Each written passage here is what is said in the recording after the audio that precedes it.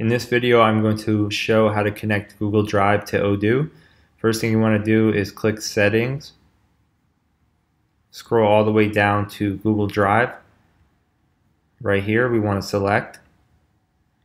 We'll save the page and we'll refresh.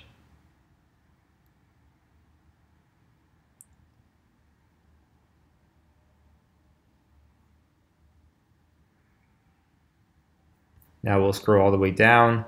We will see our Google Drive. I previously installed Google Drive, so our token is saved. So I'm going to click Reset Token, which is the same steps. From here, it's going to ask for an authorization code. To get that, you can simply click Get Authorization Code. It's going to bring you to log into your Google account that you want to get the authorization code for. I'm going to click Allow, and it's going to give me an authorization token. I'm going to copy that and paste it right into here. Confirm. And now we've set up our Google connection. The next thing we want to do is configure our templates. We're going to click in Google Drive Templates, and we're going to create a new template. You can give this any template name. We'll call this Proposals for this example. We're going to select the model that we want this template to apply to. We're going to select the sales order. And now we can select the filter. This filter is going to allow us to narrow down the scope of documents we want this proposal to apply to. Right here I have a default filter called Proposals, and this default filter narrows down our sales orders to those with tags that say proposal. So only sales orders that have a tag that says proposal can have a Google document attached to it. Next thing we want to do is set the template URL.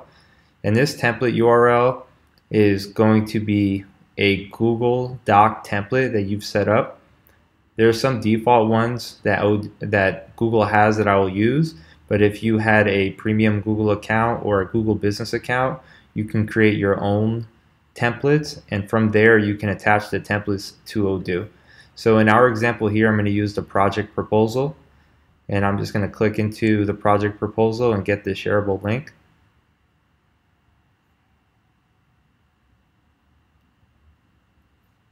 So we'll click share, and we'll get the link. We'll copy that link right into here, and now we can give a Google Drive name. So this will be used to set the name of the document that gets created. So right now we have document name, and this name is going to be the sales order name. You can add other stuff like the date if you wanted to. So you can do something like name, you can do order date. So I'll do order date and then the name of the sales order. Now I'm going to go into a sales order.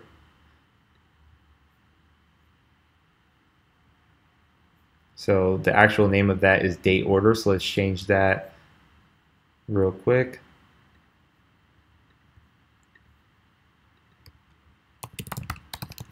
So this will be the date, the order date, the quotation date, and the name of the sales order. Now in our sales application, you can see our default filter we have set here for proposals. If I create a new document or a new record and go to other info, I need to add a tag of proposal in order for me to generate a proposal Google Doc. But before I do that, I'll save this and I go to actions, and you'll see there's nothing here. Now if I add a proposal tag using that filter, it allows us now to create a proposal. So the use case here is if you have some complex proposal that goes along with the sales order that you want to directly link and generate based on the creation of a sales order, you can do that.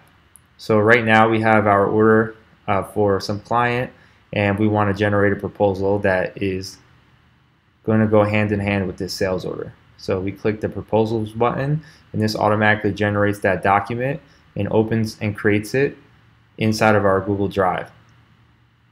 And you'll see that we have that timestamp there with the sales order number 5, which is sales order number 5 here. And there's other fields you can use, any field that's on the sales order. We can edit this. And we go back out to our documents.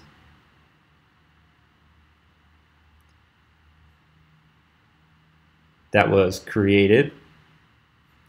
If we click back and we want to, at a later date, come back to our document, come to sales order 5, want to take a look at that proposal, we can click proposals again, and it'll bring us right back to that document that we created.